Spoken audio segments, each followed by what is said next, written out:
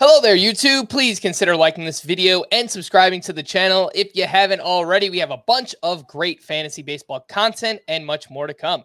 I know it's Thursday, but it's Friday on the podcast side, so you know what that means. Alcantara, Soroka, you look so good in Boca. Peralta, Manoa, bounce back for Aaron Nola. Giolito, Castillo, Yoshida, Tacano, and Fado. Value so high, but ADP so low. Frank Clubs, hit some kind of Joe. Now let's get on with the show.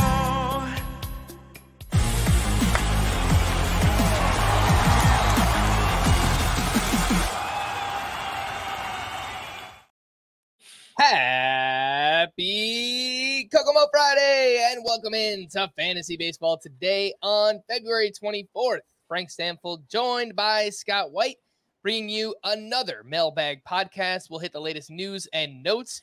Got all different kinds of information coming in from spring training, some things that Scott might have to walk away from so he doesn't hear. A bunch of your questions as well, both Apple Podcast reviews and emails. Scotty, we have spring training games starting this weekend. Very exciting. What are some things that you pay attention to generally throughout spring training? So I guess the simplest way to put it is I pay attention to comments. I pay attention to what managers and players are saying and what beat writers are reporting on.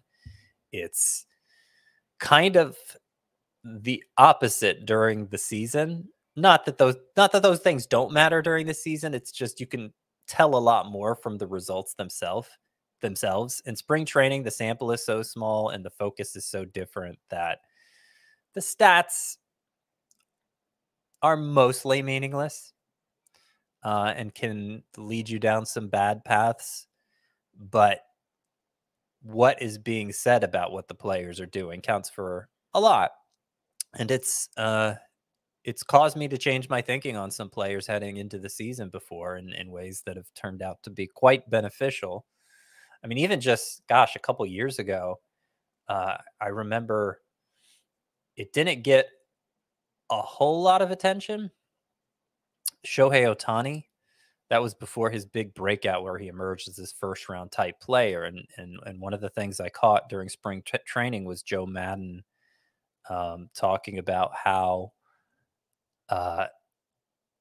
they were going to, they wanted to get his bat in the lineup as much as possible. Like they weren't going to do the thing they did at the start of his career where they rested him the day before he pitched and the day after he pitches. And I think as early as then, Madden was saying he might even bat him on some days that he pitched. And I don't know, I guess Shohei Ohtani was kind of just not top of mind in fantasy for a lot of people at that point. He was still more like a mid-round type. So for whatever reason, it didn't get a lot of attention. And I ended up with a lot of Shohei Ohtani that year, and obviously it paid off big. He won the MVP and everything. So that's the kind of stuff you look for, even more so than for obvious starters like that. Prospects who are trying to break in, trying to earn a spot on the team, players whose roles are in question. See if maybe you can get some insight on what they're looking at role-wise heading into the new season. Those are the main things I would say. And I keep a close eye on it. Every week I'm going to have a spring training observations article for you to check out. Today I've been working on the top 30 position battles. So that's something you can dig into over the weekend. And that'll help steer you more specifically in terms of actual player names and actual situations, things that you should be looking out for. I generally agree that stats don't really matter, Scott, except for position battles, right? Like those are the guys we want to follow and see, all right, well, who's performing better? Who's got a leg up on the competition? Prospects, which you mentioned, I think it's very smart to pay attention to what, a lot of these young prospects are doing. Guys like Oswald Peraza, if he performs well, then he's got a chance to be the starting shortstop for the Yankees, or Andrew Painter if he has a big spring and he could be in the rotation for the Phillies. So those are a few of the players that I like to look at their spring stats. A few other things for me, Scott. I think playing time for some young players, I want to see that throughout spring training. Lineup spots, specifically when we have a full lineup, right? This is more so later on in spring, but you can learn things from that. Just seeing where players are batting. I think I saw a mock lineup for this weekend that Yoshida for the Red Sox is going to bat cleanup. So, maybe they're kind of experimenting. All right, do we want him to bat cleanup? Do we want him to bat leadoff? So things like that, velocity with pitchers, new pitches being reported, and obviously injuries. So those are some things that I like to pay attention to as well. Let's get into some news and notes. We mentioned this on our starting pitcher preview part 3, but Lance McCullers is dealing with an arm injury and won't be ready for opening day. Scott, how far do you plan to move up Hunter Brown if maybe you've already done it in your rankings? He's SPARP eligible for CBS, so obviously that matters a lot for head-to-head points leagues. Yeah, I haven't done it yet. He definitely won't move ahead of Grayson Rodriguez, as we talked about in part 3 of the pitching preview. I'd rather have Rodriguez, even knowing that Hunter Brown appears to have a spot. Brown has some questions about how consistent of a strike thrower he's going to be.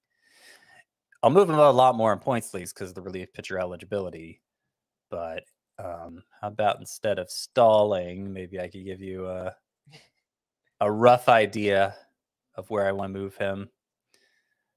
I personally like Reed Detmers more, and I know Reed Detmers' ADP is so low that I might not end up being able to draft Hunter Brown if I rank him behind Detmers. But that's kind of where I'm thinking right now, kind of that Reed Detmers in my own rankings here, John Gray. I'd certainly put Brown ahead of Andrew Heaney. So in the 60 to 65 range at starting pitcher for me. In terms of relief pitchers, I moved him into a group with Pete Fairbanks, Yohan Duran, and Paul Sewald. Do you think he should be ahead of that group as a relief pitcher? I think that obviously just for points leagues, that's probably about right. So there's a little that's kind of a distinction between tiers and my latest relief pitcher tiers 2.0. I made some tweaks there. And now I have a tier that includes Ryan Helsley, Camilo Doval, Clay Holmes, David Bednar, Alexis Diaz, and Daniel Bard. It's the tier of pitchers who seem to be clear closers, but there's still some small questions about them. And I think Hunter Brown would slot right behind that tier for me in points leagues, which sounds like about where you have him. Yeah. Okay. So he'd probably be ahead of that group, Fairbanks, Duran, and Sewald. I have him just behind them for now, but I could see making that adjustment. Yordan Alvarez is not swinging a bat due to left-hand soreness, and last year Alvarez went on the IL with soreness in both hands, though it was listed as right-hand soreness. Scott, any concern? Obviously, this is a late February, just soreness for now, but does this worry you with Yordan Alvarez? I mean, I rolled my eyes at it because it's like talking him up as a first rounder, the left-handed version of Aaron Judge. Basically, I made that case for Yordan Alvarez, and it's just like he always seems to have some nagging physical issue that gives you pause, and this is it. I mean, obviously, it didn't hinder his production last year. Or maybe it did. I mean, just imagine if it did, what kind of numbers he could have put up. But he put up first round numbers regardless is the point. So I think I'm just going to keep drafting him as I had been. But if it becomes a bigger issue, the deeper we get into spring training, I may have to reassess. All right, Scott, this is the part of the podcast where maybe you want to go check on the kids, go use the bathroom, change the laundry, something like that. Dodgers prospect Miguel Vargas suffered a hairline fracture in his right pinky and won't swing a bat for a few days. He did play defense in an inter-squad game on Thursday for what it's worth and apparently made a great defensive play. I was reading more about that. So it doesn't seem like a huge deal, Scott, but obviously it's not ideal for one of our favorite sleepers this year. Yeah, and he's supposed to start swinging as soon as he's able to tolerate it, which could be a matter of days, they've said. Which I found a bit surprising, but that is encouraging. What I'm hoping results from this is that it kind of lets some of the helium out of the balloon, and I can still get Vargas for the very discounted price that it seemed like we were able to get him for a month ago. He's been rapidly rising up draft boards, understandably, because it appears he's in line to get the second base job and has a lot of talent. So hopefully this will put the brakes on that a bit, and I can still, the price doesn't get out of control for him.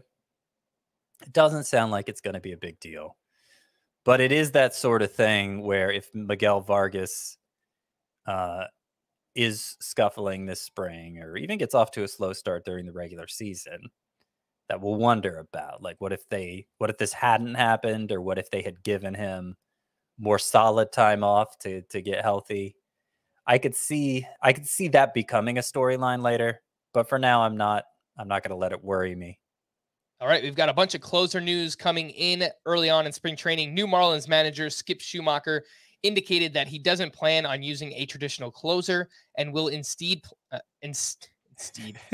Wow. All right. Podcasting during the day. This is what happens. Instead, he will play matchups with Tanner Scott and the team's other high leverage options. There's also Dylan Floro, who ended the season last year as the closer, Matt Barnes, and recently acquired AJ Puck. Do you have a favorite here, Scott? I think Puck's the most talented. Yeah.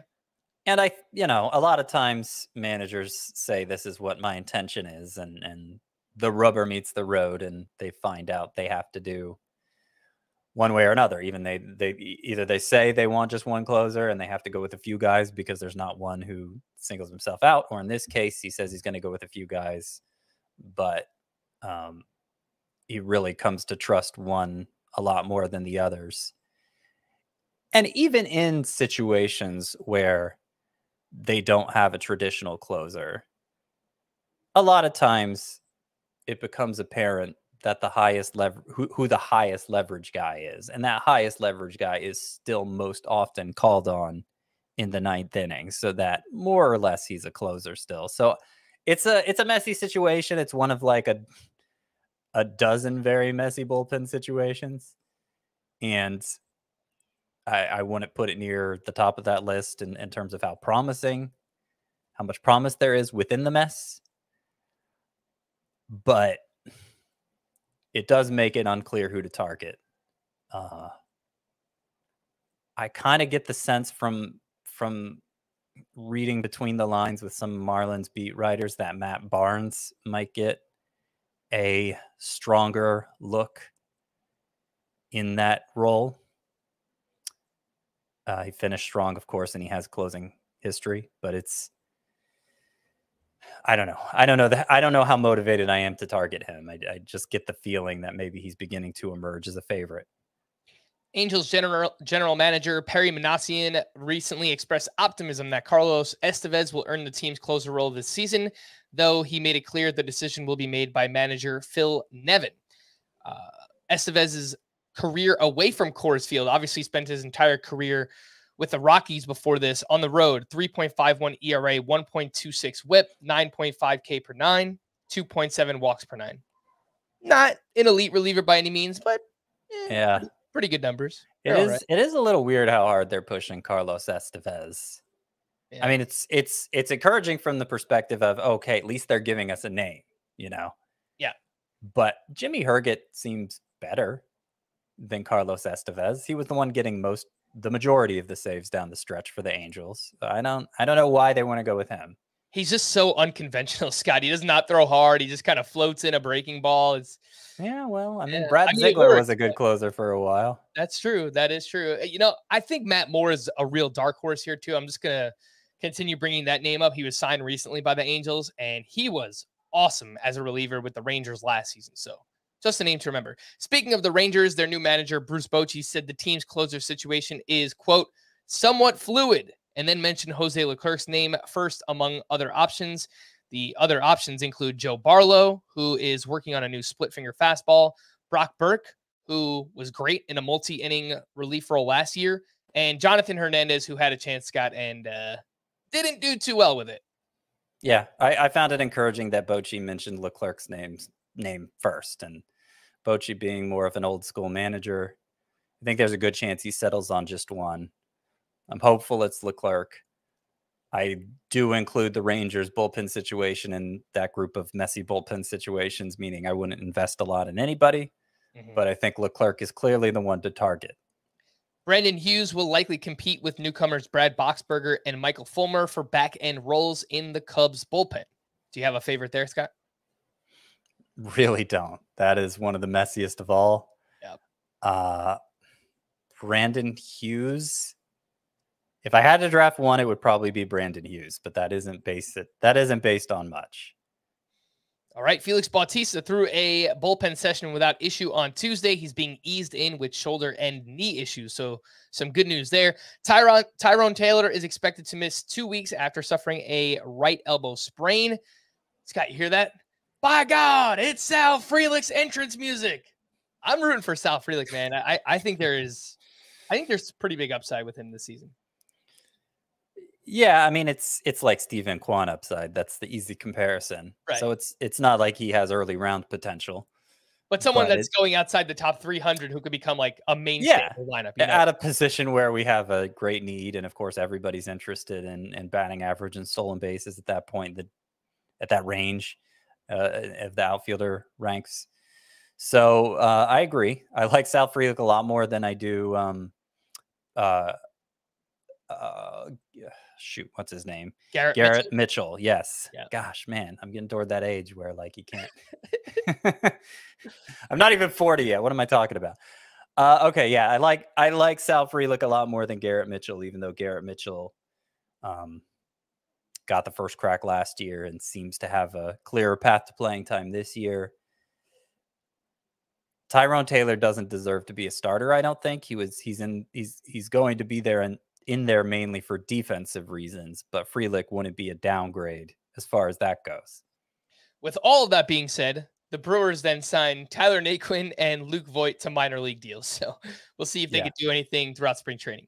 Yeah. So like, because I was putting together this position battles article, and I was wondering if I should address the Luke Voigt signing in there. But with Jesse Winker, like I don't see a way they get Jesse Winker, Luke Voigt, and Rowdy Tellez in the same lineup. In which case, how do they get Voigt in that lineup? I don't really see it, barring injury. Yeah, he's probably limited to a short side platoon role for now, unless he proves he can do more than that, which, frankly, last year, Luke Voigt was not very good. I brought this up as a possibility during our catcher preview, but Dave Roberts noted Will Smith will not DH quite as much this season because of the JD Martinez signing. Last year, Smith played 25 games and saw 108 plate appearances at DH. He did clarify, Roberts, that he doesn't want to say Will Smith is going to get fewer at bats. Yeah. So, I think it could even out, Scott, where maybe Will Smith catches 120 games and DHs 10, something like that, Yeah. Which would bring us pretty close to last year's plate appearance total as well. All right, Scott, once again, go check on the kids, do whatever you want. Alex Kirilloff is not yet cleared for live batting practice, but has been swinging in the batting cage without issue. So it's a little good. That's more good news than bad. Yeah, potentially. You're spinning all the Kirilloff updates in the most negative light, Frank, I have to say. Scott, there was a report like a month ago that said his wrist still hurt. I am not lying to you. I can find it for you. I think it was an article on The Athletic. Yes. Not making it up. I think it was, though, he still feels some discomfort in the wrist, but a lot less than he used to pre-surgery. I think that was the report. So, yeah, you could take that negatively, but you could also take it positively. And I think the way it was written, you were intended to take it positively. All right. We all have our guys, Scott. I get it. Starling Marte took live batting practice on field Thursday as he works his way back from groin surgery. Chris Bryant has been a full participant in all activities so far in Rockies camp. Best shape of his life alert. Eloy Jimenez said Wednesday that he dropped 25 to 30 pounds over the offseason. All right, let's see what he could do with it. New pitch alert. Alex Cobb is working on incorporating a cutter and a slider into his pitch mix. Drew Waters is out 6 weeks with a left oblique strain. Kyle Isbell is expected to start in center field with Edward Olivares and Nate Eaton earning more playing time. I think this is notable, Scott, for deeper AL-only leagues. I've always kind of been interested in Edward Olivares, but the Royals just seem to find any reason to constantly send that guy down. So yeah, it probably means he's not that good. I'm kind of whenever he's played, he's been pretty good. Yeah, but realistic, like talent-wise, I mean, he's been pretty good with a 260 batting average and 703 OPS and 358 career at bats. Let's not. He's put up some interesting minor league numbers. I think he had a big spring once, and the fantasy baseball community got excited about him. But the hype just won't die, even though it's clear nobody wants anything to do with Edward Olivares except as sort of a organizational depth role. If he was on any other team, Scott, I would agree with you. But the Royals stink. And it started with San Diego. That's I see what you're saying. Yeah, yeah. Will they have an opportunity for him? Look, Tyler Gentry needs an opportunity before Edward Olivares does, okay? We'll see. I like Gentry too. I've drafted him in a few very deep draft and hold leagues, and he was awesome last year. It was at AA. He was also 23 years old, so kind of old for the age. I'm interested, though. The name there, Tyler Gentry. Unfortunate Guardians prospect news. Daniel Espino has been shut down for 8 weeks due to a strain and muscle tear in his right shoulder. Continued injuries with him. He's got electric stuff, but pretty bad news there. And outfield prospect Chase DeLauder, who was drafted last year in the MLB draft, will be sidelined 4 to 5 months after undergoing surgery to fix a fractured toe. So some unfortunate news there for the Guardians. Before we hit a break, starting next week, we'll have podcasts for you 6 days per week, Monday through Saturday. All different discussions. We'll have one live mock draft per week, and a bonus mailbag podcast on Saturday. So make sure you can catch us live on YouTube. That'll be Sunday through Thursday around 10 p.m. Eastern time. We record the night before, and then obviously it drops into your podcast feed the next day. Let's take a break, and we'll be back right after this. What are your thoughts for the future? I helped build the most magical place in the world. What do you say we come in for my close-up now? I only want to be part of something bigger. I made it on my terms, not theirs.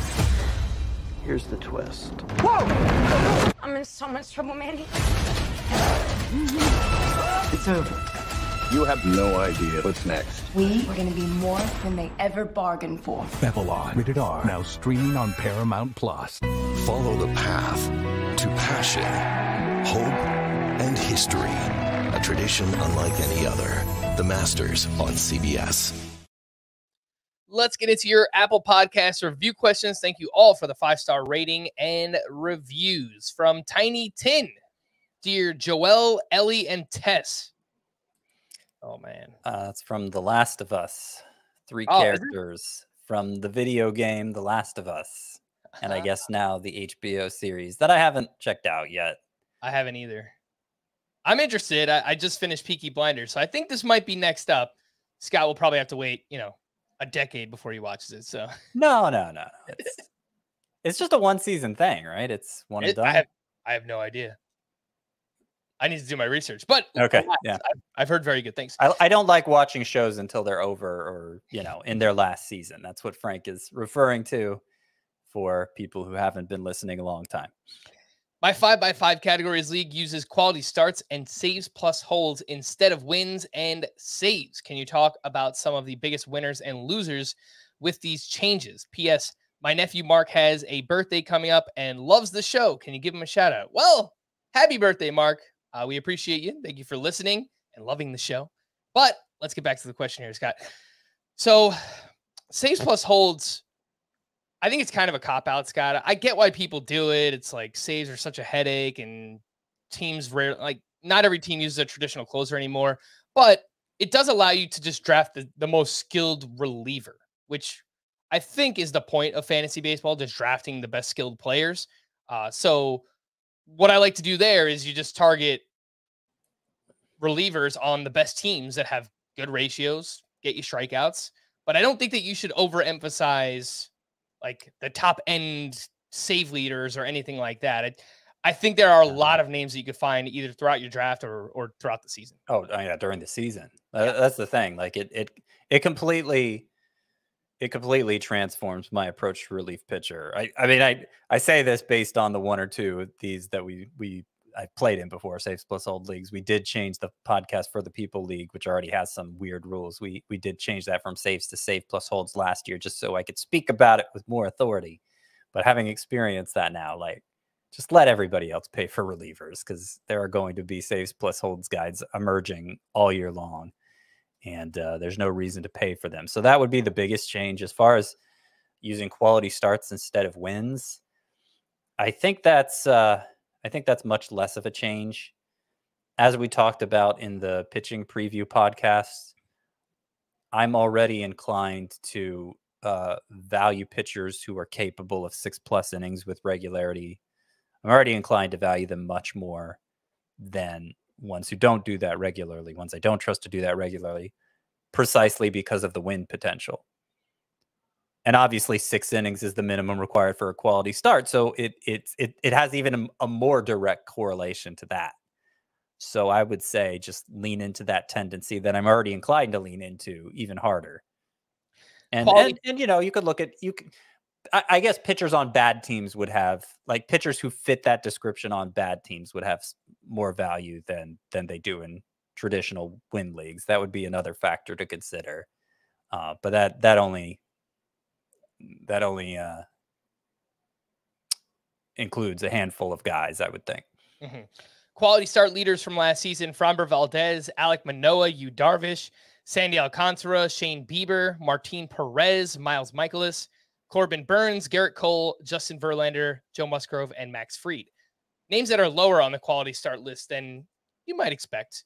Blake Snell, and lots of 5-inning starts in there. Luis Garcia with the Houston Astros, Drew Rasmussen, and of course, my boy, Jeffrey Springs. How many quality starts did Jeffrey Springs have last year? Oh, geez. It could not have been many. Let me see if I can pull it up real quick. He had 6. Okay. I think he only went 6 innings, either 6 or 7 times. So almost all of them were quality starts. I had one more note on saves plus holds. The breakdown of saves versus holds is very interesting. AJ Minter was the leader last year with 34 holds. The saves leader was Emmanuel Clase with 42. There was 2 relievers with 40+ saves. There was only 1 reliever with 30 or more holds. And again, that was AJ Minter. But there are a lot more pitchers who get 20 and 10 holds than there are saves. So I would rather have like 3 free holds guys than 2 expensive saves guys, you know. For sure, yeah. There were 21 relievers with 20+ holds, 91 with 10+ holds. Last year, there was only 35 pitchers with 10+ saves. So think about that difference. 91 versus 35. So again, 10 and 20+ range of holds. A lot easier to find that than it is to find saves. This next one's from The Gamblin'. Wanted to get your takes on older guys. Oh, well, this is perfect for Scott. Older guys like Max Scherzer and Justin Verlander from Scherzer's IL stints, and both of them climbing in age. Do you take the risk, or do you go with a young gun like Alek Manoah, Dylan Cease, Luis Castillo, etc.? To Gamblin', I thank you for your 5-star review. I get the impression, though, you're not someone who listens to the podcast very often. Because if you were, you would know that my top 2 pitchers in my 5x5 rankings, and numbers 2 and 3 in head-to-head points leagues, are Justin Verlander and Max Scherzer. So they're not even in the same discussion for me as guys like Alek Manoah, Dylan Cease, and Luis Castillo. Even though ADP shows that they are, I think they're being highly undervalued because of their age, which, as I've mentioned quite a few times, I don't see that number as a particularly big risk factor for starting pitchers in particular. In part because there are just so many risk factors for pitchers that just seems like a chintzy one. And in part because the fact that they're older means that they've shown this ability to take on workload time and time again. And that's the biggest question for the young guys, is can they repeat those big workloads over and over again? Well, we already know Verlander and Scherzer do. So big question answered. Yes, Scherzer has missed some time in recent years with injuries, but I don't think a single one of them was arm related. It's been like back stuff and neck stuff and oblique, and you know, maybe it does show that his body is not rebounding as well as it used to. Don't want to completely dismiss it, but it's not the kind of injuries that would normally concern you about a pitcher and his ability to stay healthy. All right, this next one's from RNFJ. Interesting. 10-team keeper league. categories with OBP. Who are you taking in the second round? Bo Bichette, Bobby Witt Jr., or Mookie Betts? I think we have the same answer. What was that? I think we have the same answer. Oh, yeah. Betts. Yeah. I mean, I don't know. Yeah, you probably can get him in like the early second round in a 10-team league. So yeah, You'll be kind of lucky. You'll be kind of lucky too. Yeah, he's probably going towards the end of the first. But either way, if you're just deciding between those three names in a vacuum, I think it's Mookie Betts for each of us, and I'm willing to wager it's Mookie Betts for Chris as well. In a 10-team OBP league, I'm not even sure Bichette and Witt are second rounders. That's fair. Like, Betts is arguably a first rounder. Bichette and Witt are like maybe Bichette's a third rounder and Witt's a fourth, fifth rounder. I don't know. In an OBP league, we're talking a shallow OBP league. Mm-hmm. Bobby Witt Jr.'s OBP last year was 294. So yeah. I get it. He's gonna give you the little bit of power, a lot of speed, hopefully. But the OBP is quite bad. And then Bo Bichette was at 333. He's helped out because his batting average is so good, but he doesn't really walk very much. This one's from Small Beefy Baseball Boy. Nice. Yeah, I guess we don't really show those a lot of love. I don't even know who would be a small beefy baseball boy. Yeah, that's what I don't really like. A short guy who's like a short beefy. I mean, like Alejandro Kirk or Kirk is he's short and he's a little stocky. I was thinking but big. I don't know that that's so much related to height. It's just size regardless. Right. Yeah. So maybe this is kind of a contradiction here. Maybe I thought of Corbin Carroll too, just because like he's jacked and he's small, but he's not, Yeah, kind of like lean and muscular. Yeah, he's pretty jacked up, but he's small. He's like 5'10" or something like that. I have the first overall pick in a 10-team head-to-head categories draft with daily lineups. Should I pick Ohtani because he's like two players in one, or go with Aaron Judge? Scott, I know you love Aaron Judge, but this will test the limits. No, I mean, if you can change your lineup daily, I don't even care what the scoring format is. You have to go with Ohtani because you're getting an ace and a stud bat. It's just no need to overthink that one. But that's all. That only goes for leagues that you can change your lineup daily, which we don't typically cater to at CBS. Mm-hmm.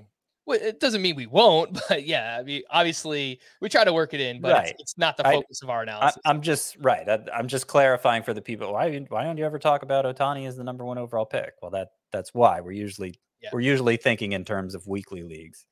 For sure, yeah, and we've received a form of this question a lot recently. I was looking through the email inbox and a lot of daily lineup league. Are you sure Ohtani is number one? Yes, 1,000%. If you play in a daily lineup league where you can reap all of Ohtani's benefits, use him as a hitter, use him as a pitcher, and he's only one player, he is the number one player. There is no doubt in my mind. This one is from CDM083, 10-team keeper league. Need to keep 5 of the following players. This is another one of those humble brags, Scott. Freddie Freeman, Ronald Acuna, Julio Rodriguez, Pete Alonso, Aaron Judge. How did you get all these players? Michael Harris, Corbin Burns, Sandy Alcantara, Jacob deGrom, and Framber Valdez. Only 5. He doesn't specify whether it's points or categories, does he? Nope. Okay, so definitely Judge, J-Rod, Acuna, Freeman, I would say. And then it comes down to Alonso and Alcantara, I think, depending on the scoring format. I guess you could consider. Okay, so if it's a points league, definitely Alcantara is the 5th keeper for me because of all those points he gets on the innings. If it's a categories league, you could debate Alonso and Burns. As much as I want to load up on hitting, I guess the value of Burns would be too good to pass up. Scott, you've already got 4 first-round players on your team. I think you could take one elite pitcher. Yeah. Fair enough. I'm taking Corbin Burns, regardless of the format. So the top 4 you said, and then Corbin Burns for me. This one's from JR0, 12-team head-to-head categories, salary cap / auction league with $260 budget. Keep 3, Manny Machado for 31. Starting pitcher Ohtani for 19, Dylan Cease for 14, Dalton Varsho for 11, Adley Rutschman for 7, and Willy Adames for 6. Does not say if it's a 2-catcher league or not, but head-to-head categories, I would assume it's 1. Yeah. I think I would keep Machado for 31, Cease for 14, and Varsho for 11. They're all good choices, though. Yeah, they are. I actually have Ohtani ranked ahead of Cease just as a pitcher. But he's $5 difference. Yeah, it's close enough where I probably would just take the savings. So you could keep both if you wanted to give back Varsho, but I think $11 for a potential 2020 catcher is probably too good to pass up. Yeah, and it's tough because we both like Willy Adames too, but shortstop is deep. You want to keep the elite third baseman with Machado. I think I agree, Scott. Machado, Cease, and Dalton Varsho. This one's from Kevy Reeds. Head-to-head category is league. Pick 4. Trey Turner in the 1st, Vlad Jr. in the 2nd, J-Rod in the 7th, Wander Franco in the 9th, and George Kirby in the 21st. Also adds in that he doesn't think the teams ahead of him will keep players in the 1st round, so there's a chance that Turner makes it to him with the 4th overall pick.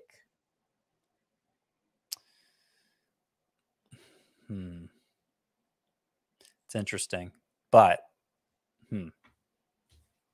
somebody better than Turner might make it to you with the 4th pick if that's the case. Plus, J-Ram could make it to you with the 4th pick. Do you want to keep Trey Turner and Wander Franco? I mean, that's another conversation. Well, I mean, just talking values, because I assume we have to keep 4. Yeah, it's 4. But like, could you keep fewer than 4 and just have an extra pick? Because I don't feel like Wander Franco in the 9th round is really a discount worth, I don't know. I mean, I guess he could go in round 8 instead of round 9. Yeah. I'm just not that impressed by the value there. George Kirby, 21. Okay, that's a value. J-Rod in round 7, obviously. Vlad in round 2. Again, that's kind of iffy. I lean yes on it. So those 3 I feel pretty solid about. It's just Trey Turner in round 1. Based on what, without that additional context of you don't think people are going to keep a lot of 1st rounders, Trey Turner in round 1 would be the 4th choice for me. But knowing you could maybe get somebody I like even more than Turner, because Turner's like my 6th ranked player. Yeah, you might be able to get Judge or Jose Ramirez, Right. Then I guess Wander Franco in round 9 would be the 4th. I guess that's fine. Yeah, I think given the context, I'm all right throwing Trey Turner back and seeing who makes it to me at 4. This one's from Sean Black, 72. I played in a 5x5 categories league with middle infielder, corner infielder, and 5 outfielders. Should I be concerned with position scarcity? This is another one, Scott. Right up your alley. Probably no if you've been listening, but should I be concerned with position scarcity and take outfielder in round 2 and round 3, like Scott suggests, or take the best player available?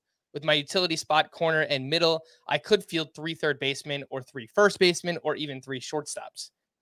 And I've seen YouTube chats and comments, Scott, kind of bringing this up, that the possibility, are you going too far with the position scarcity? So obviously, you can answer a question like that.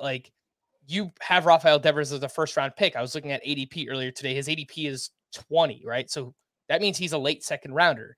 Are you passing up on more assured stats or players like Freddie Freeman or Mookie Betts just to shore up third base? And I have heard other people ask a question like that. So what would be your response? No, not in that case. I mean, I understand why they're asking. I'm stressing it hard because I think people are going to underestimate the importance of it. So it's natural that people who are inclined to underestimate the importance of it, from my perspective, are going to accuse me of overestimating the importance of it. That seems like a natural development, but I think they're wrong. There is a point where you can overvalue it. I don't think saying, okay, Rafael Devers and Freddie Freeman, they're likely to provide stats that are pretty similar. Maybe Freeman's a safer bet for batting average. Maybe Devers is a safer bet for home runs. But the overall expectations for stat line with them is not that far apart. So obviously I'm going to take the player at the weaker position. Now, to address this question specifically, it's kind of a weird situation because, yes, I think it's very important to fill outfield early. but he's talking about round 2 and round 3 specifically. The best round to draft an outfielder in is round 1 because 7 of them go there, and they all deserve to go there. Round 2, it's kind of there's kind of like a hole in round 2 and round 3 at that position. Mike Trout in round 2, okay, that's fine. You could talk about like Fernando Tatis when he comes back. It sounds like he's gonna. We didn't talk about this in the outfield preview, but it sounds like Fernando Tatis is going to be primarily an outfielder when he comes back. He won't have eligibility right away. You can't draft him to fill that spot immediately, but you can draft him thinking of him as an outfielder. And then in round 3, it's like Michael Harris, who I'm not saying I absolutely want to take, but we all have concerns about Michael Harris. So because you're asking about round 2 and round 3 specifically, your broad question, should you prioritize outfielder early? Yes, but round 2 and round 3 specifically, it's hard to get an outfielder worth taking there. Round 4, it starts to look interesting again with players like Kyle Schwarber and who's another 4th round outfielder, Frank? Adolis Garcia came to mind, but I know that you don't like him. That's too early. Come on. Probably too early for him. Randy Arozarena, I guess. Luis Robert. Cedric Mullins. Yeah. I mean, that's the time to start thinking about outfield again. My favorite of them is Schwarber. Mm-hmm. You don't mention what's going on with you in round 1, whether they're keepers or you just have something you know for sure you're going to do in round 1 that doesn't involve taking an outfielder. I don't know. But like round 1 is the round where I want to get an outfielder unless I get Jose Ramirez. All right. This next one is from Hot Pie 865. Dear Harry, Ron, Pat, and Boog. Or Boog. I think seeing Harry and Ron, our first thought will be Harry Potter. But I think these are Cubs broadcasters. Boog Shambi. And then, I don't know, I assume the other ones were Cubs broadcasters at some point. I'm sure Cubs fans everywhere are yelling at the podcast right now. What are you don't know the Cubs broadcasters. Shambi does Cubs games now? I didn't know that. Yeah. Okay. 12-team 5x5 categories league. Which 2 of the following should I keep? Ohtani, pitcher only, JT Realmuto, Yu Darvish, George Springer, Alex Bregman, Jose Abreu, and Christian Javier.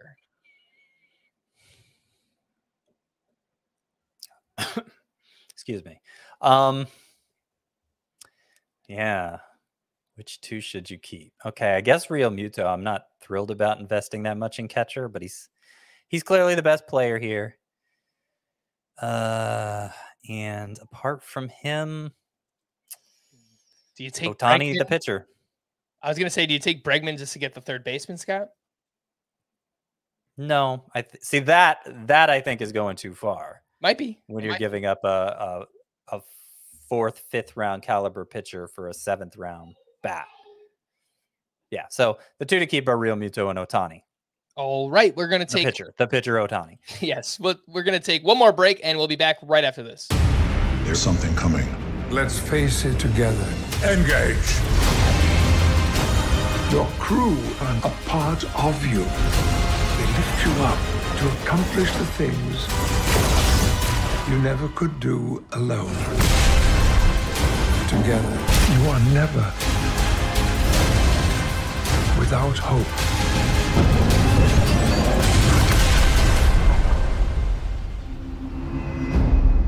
Italy's best clubs and brightest stars bring show-stopping skills and unbelievable thrills in the fight to the finish for the Scudetto. Stream every Serie A match live on Paramount Plus. Welcome back into Fantasy Baseball today. We do have more of your Apple Podcast review questions. I do appreciate all of them, but want to get to some emails as well. So we're going to save the rest of these APR for next week. And let's get to some emails, which you could send us at fantasybaseball@cbsi.com. That's the letter I. This one's from Alexander. Dear Henley, Brew, and Motley. Cruz? Different CREUEW Cruz?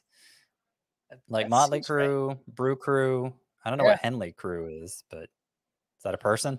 I don't know. Henley Crew? Is that like a type of shirt? Like a Henley with like 3 buttons up here and crew neck? I don't know. But I think Yeah, I think you're honest, right. Scott. I think that makes sense. 5x5 standard roto, 10 to 12 teamer. Well, which one is it? 10 or 12? 3 keepers, 2 set, but third is an uncertain choice right now. Rafael Devers in the second, Luis Castillo in the 12th, Luis Severino in the 20th. I'm keeping Kyle Tucker in the 13th and J-Rod in the 14th, so outfield is not a concern, but third base is because of the cliff and where I draft. I think this is a really interesting question, Scott, because it really tests the limits of how much do you value position scarcity and an elite hitter early on versus the late round value that you can get from a keeper later on in your draft. Yeah, I value it a lot. I'd take Devers in round 2. Luis Castillo in round 12 is almost tempting enough to hesitate. Severino in round 20 really isn't. I mean, Severino gets drafted much earlier than round 20. Yeah. But he's drafted more in a range where expectations are that you're just understanding that pick is a lot more likely to go wrong. So picking up a few rounds doesn't make a huge difference to me there. Yeah, I definitely keep Devers in round 2. This email is from Brian. Where would you rank Jeffrey Springs amongst the relief pitchers, as he is eligible as one in my league? Ross Stripling is as well, but not sure how the Giants will use him. Stripling is going to be a starting pitcher. So if he has relief pitcher eligibility, I don't know if this is ESPN or Yahoo, whatever it might be. Yeah, I mean, those guys definitely pick up some more value here, Scott. I'm eyeballing your rankings right now. Maybe Springs kind of moves into like that Ryan Helsley, Camilo Doval kind of range. What do you think about that? Is that too high for Springs? Yeah, no, I think that's about right. That's about right. Okay. And then Ross Stripling, I assume, would be a little bit later than that. So maybe similar to what we said about Hunter Brown earlier, where once you get past like David Bednar, Alexis Diaz, David Bednar, I just said David Bednar twice. Daniel Bard is who I wanted to say. I am losing it, man. And we're not even at March yet. I think right after that group of like closers, I feel pretty good about their job security. Like maybe Ross Stripling would slot somewhere in there. Yeah, I'd put him behind Hunter Brown. Okay. But he definitely deserves to. I presume this is a points league. There's not much reason for asking otherwise. And I definitely, in that scenario where Stripling has RP eligibility and it's a points league, definitely want to draft him. But it can be later. I know there are head-to-head categories leagues where you can, I guess Sparps would be eligible too, where you have like 2 starting pitcher spots, 2 relief pitcher spots, and then just 3 pitcher spots. But yeah, you're right. I mean, it's more there valuable. are scenarios where you might want to use him in an RP spot, but like you need saves too. So you're kind of blowing your chance to get more of those if you do that. This next one's from Andrew. Went to a candy store that had double hot chocolate Peeps. I am on Scott's side with Peeps, but not sure if that is a flavor I can get behind. Has Scott ever tried this flavor? And what are the top 3 Peeps flavors according to Scott? I mean, I don't do the whole flavors thing. I don't eat that many Peeps, first of all. I just think... Look at the size of Scott. If he ate Peeps every day, I think he'd be a little bigger. I think... I just think the hate directed toward Peeps feels very recent, feels very social media driven, and feels inauthentic to me. And people are being ridiculous. That's my true stance on Peeps. It's a sugar-covered marshmallow. Whatever, it's fine. Get over it. I have tried the hot tamales Peeps. You know, the candy hot tamales, the same company that makes Mike and Ike. They have a cinnamon flavored. Interesting. And that's just one of my favorite candies, period. And so, you get that, you infuse that flavor in with the Peep. And it's very good. I like that more than the original Peep, I would say. But I haven't tried much otherwise, just original and the hot tamales Peeps. And I like them both. I agree, though. I've seen some of these Peeps that are like dipped in chocolate and stuff. If it's something like that just seems... I'm sure it's fine if you like it. I'm not going to give you grief over it, but it doesn't seem necessary. Yeah, I mean, they have some pretty crazy flavors that I'm looking at here. One of them is like part cake. One of them is strawberry shortcake. fruit punch. They're getting pretty crazy with these peeps flavors. Sweet lemonade. Yeah. All right. Look, Easter's coming. I know a lot of people like to fill their baskets with the peeps. So hey, it's relevant this time of year, Scott. We've got to know. We need all the answers. Keeper question, 12-team head-to-head categories, auction draft, basically points league, roster size, 3 outfielders, no corner or middle, etc. It is 6x6 categories, normal roto, but add walks for hitting and losses for pitching. Daily lineups, so pitching, you risk it for streaming. For weeks, the crew had a great discussion 4 weeks ago. The crew had a great discussion on auction drafting. Crew? Yeah, the Motley Crew. Auction drafting and how it factored and what that does for middle tier talent typically being raised during the draft, which brings that question of who I should keep up to 4. 2 of the 4 are locks, so there are 2 for 3 spots. He's got J-Rod and Vlad for $1 each, obviously. Shane McClanahan for $29, Luis Castillo for $13, and Framber Valdez for $1. Yeah, I keep the cheaper guys in this case. Framber Valdez for $1 easily. Yeah. I think he's in the same tier as Luis Castillo. But even Castillo for 13, I like more than Shane McClanahan for 29. I don't think there's a huge difference in my expectations for them. I do have McClanahan a tier higher. I think technically 2 tiers higher, but you're talking about more than double the price. In Castillo, I still see him as a high-end arm. So I think I don't think McClanahan's worth the upcharge in this case. All right, this next one's from Mick. Ever since Frank Menachino was hired as the hitting coach for the White Sox, he has expressed his hatred for home runs, favoring a more contact-oriented approach, leading to disappointing seasons for most White Sox hitters. With new management and new coaches this year for the White Sox, do you find yourself buying bounce-back seasons for guys like Luis Robert or Andrew Vaughn or even Jose Abreu now that he is on the Astros? And I've seen this reported, Scott. I've heard other people talk about it. I think it's a really fair conversation to have. Last year, the White Sox were 7th in strikeout rate, so clearly put an emphasis on making contact, but they were just 26th in ISO, which is isolated power. You can find it on Fangraphs. Slugging percentage minus batting average. It's just basically a tell-all power statistic. The White Sox this offseason brought in Jose Castro as their hitting coach and former player Chris Johnson as their assistant hitting coach. Castro spent 24 seasons as a hitting coordinator in the minors and most recently 8 seasons with the Atlanta Braves as their assistant hitting coach. So what do you think, Scott? I think this is a pretty interesting theory that maybe we can get guys like Luis Robert and Andrew Vaughn a little bit more pop this season. Well, I hadn't heard about any of this before, but it's interesting because Pedro Grifol is the White Sox new manager. And if I have him right, and I hope I'm not misattributing this, but this was a storyline for the Royals back when like Eric Hosmer and Mike Moustakas were first coming up. And Pedro Grifol had the same issue where he was emphasis like he wanted them to be contact hitters, want them to be power hitters, and people were stressed about it. They thought he had interfered with those emerging talents' growth. He messed up their development. People blame him for that. Now he's the manager of the team that you're saying the hitting coach did the same thing with last year. So that's been my connotation with Pedro Grifol ever since. So I wonder if it's going to improve that much now that he's the manager. But putting that aside, I could see if that's not an issue and the hitting coach is the one calling the shots and he doesn't feel the same way, then I don't know, it can make a difference. I do wonder, like, I don't really understand the relationship between a hitting coach and a player.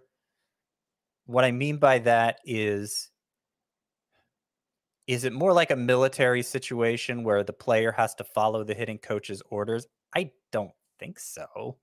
I think it's more the hitting coach has to sell the player on the changes. And if the player is sold on the changes, he applies them.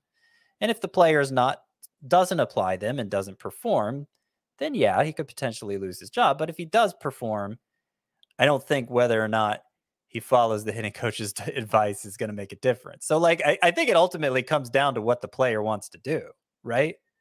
Like, I don't think it's like, oh, it's insubordination because you didn't do whatever. I could be wrong. I don't know clubhouse dynamics well enough, but like they're grown men and they have more at stake in their career than the hitting coach does. And the hitting coach might not be long for that job anyway. So if you don't buy what he's selling, just don't do it.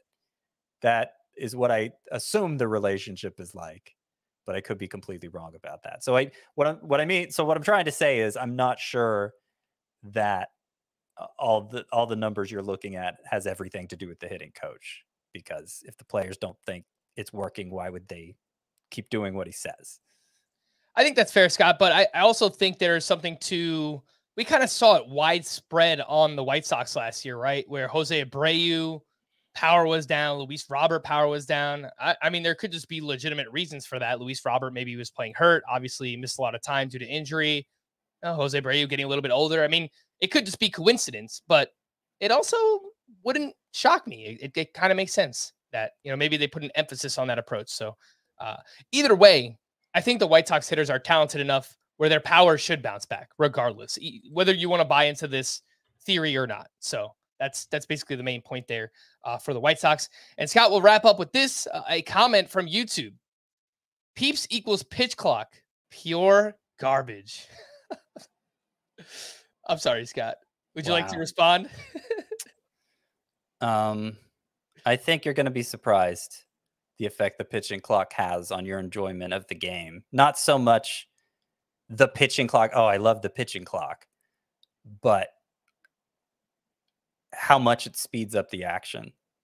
I think you're going to enjoy watching baseball more because of the pitching clock, whether you recognize that it's because of the pitching clock or not.